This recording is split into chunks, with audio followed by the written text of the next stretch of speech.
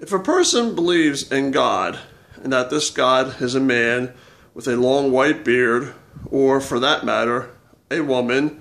and that God were to one day come down from the heavens and to subtly proclaim that all that he or she has said was sinful is no longer sinful, would there still be some component to the act that would make people think that it's still wrong to do or sinful, such as hurting another person or stealing or anything of that nature? Would a person still believe that it was sinful, and based upon what? Thanks.